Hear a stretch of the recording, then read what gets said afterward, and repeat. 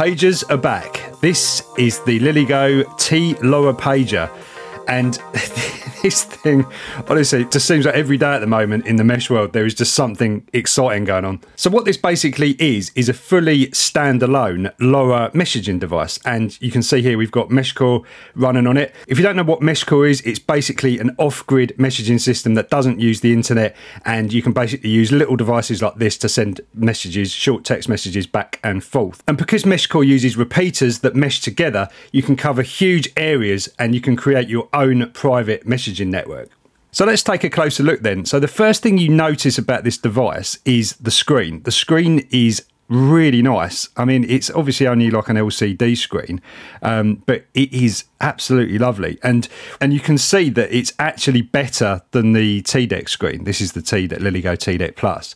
So you can see on that morning there, so, you know, you get some sort of jaggedy bits around the fonts on this particular one. But on this one, you don't. It's very, very sharp and very, very clear. It's obviously smaller than the T-Deck one, but the device itself is a little bit smaller than the T-Deck itself anyway. So this is going to be ideal for just slipping in a pocket, you know, as a kind of everyday carry type thing. I usually use this as an everyday carry for MeshCore, but I don't know. We'll see how we get on. But this could be my new one, especially as it has these antennas, which kind of just fold round like this. And I was not completely sure about this in the first instance, but I think this is pretty cool, because what it obviously means is you can stash away the antennas when you're just when you've got it in your pocket, which reduces the form factor of this thing. But when you want to start using this thing, you can just fold out the antennas, and that is going to really help the transmit side, because we know that kind of buried antennas inside the cases of these things, like the original T-Deck here, the antennas somewhere around here, we know that these aren't efficient. They do kind of receive quite well, but they won't transmit that well. So this could really sort of solve that. A note about these antennas as well. One of them is a 2.4 gig antenna, and the other one is a LoRa one. I'm not sure which is which. I feel like it might be this one for the LoRa one, but I'm going to have to rip this apart and find out, I suppose. Actually, on closer inspection, I think it's this one that's the LoRa antenna, because it's got a little bit of coax there, you can see. But on this side, you can't actually see any coax at all. So is this just a dummy antenna? I don't know, time will tell, but at least there's an antenna there. We can put something in if we want to do a DIY job on it. So what else then? So we've got a few buttons down here. We've got a reset button. I think that's the boot button, and some sort of user button as well.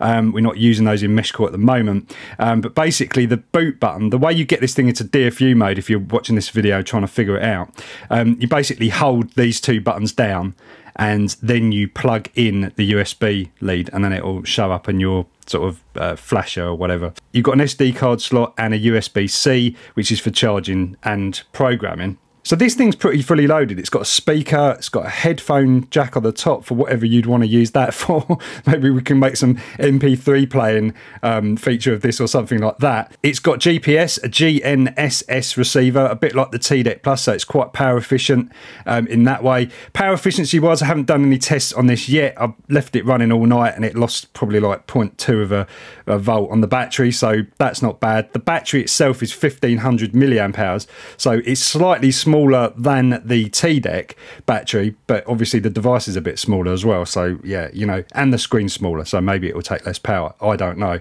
The keyboard's backlit. It looks really nice at night. This has haptics as well, which is a posh name for vibrator. So this will actually vibrate in your pocket when you get a message. The MeshCore firmware supports this, which is pretty nice. And you might have noticed this is not a touch screen, which I think is fine because the screen's pretty small, and you kind of navigate with this scroll wheeler, which also clicks as well, so you can get into your stuff here. So what we're looking at here is an early alpha release of the MeshCore firmware. Scott's done an amazing job getting this up and running, including having to kind of deal with this new wheel. I mean, the trackball on the T-Deck was kind of never that great. This actually feels quite nice to use, actually. You can easily get around menus and kind of do what you need to do using the buttons. The keyboard is a little bit stiff. I'm hoping it's going to kind of, you know, loosen up a little bit. You're definitely not going to be able to type really fast on this keyboard. You can type faster on the keyboard on the T-Deck. I think that's always going to be the case. Although I have noticed they might have changed the keyboard on that T-Deck now. It's got sort of more rubber-looking keys. I don't know how that's going to work. I need to get hold of one to see. But I am actually a fan of the old sort of BlackBerry-style keyboard. It's pretty fast to use. You can get pretty quick on that. And if you use this every day, oh, it's vibrating, might have a message. So it's not the craziest vibrate, you probably can't even hear that. It's literally pretty subtle, but it's enough to, if it's in your pocket, I think it'll probably be fine. So what we got here, a public message from PR. Yeah, I just said it was quiet today, and we got a response there from PR Mobile. So to get into these sort of menus at the top here, you can just hit the out button, which is this like orange covered button here. You hit that, and then you can obviously get, there's not much in this context menu here, just erase messages, and then to get back you just do out on this back button as well. And then you can kind of navigate around. So some of the other screens have like the context menus, so if you go into like this repeater here and then hit out and then enter, you can see you can get stats, you can do your path, do all of that stuff there. Back out of that. So, you know, you can get used to this and kind of fly around pretty quickly once you kind of know what you're doing with it.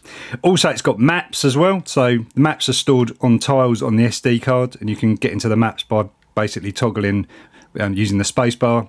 You know, you can do that. And then unsurprisingly, you can scroll with the scroll wheel to zoom as well. Obviously, this is ESP32, so it's not the fastest thing in the world, but, you know, it does the job. A lot of people complain about ESP32 being really power hungry, but you're not going to be able to do this on an NRF device. ESP32 S3s have actually got quite a lot of horsepower for the power consumption, so in that way they are pretty good. For repeaters though, it's best to use something at lower power, like an NRF 52, something like that. It's like I've started waking some people up as well. A couple of messages in there. And there is a good question from PR. Will the LILYGO Pager be your go-to device or the T-Deck?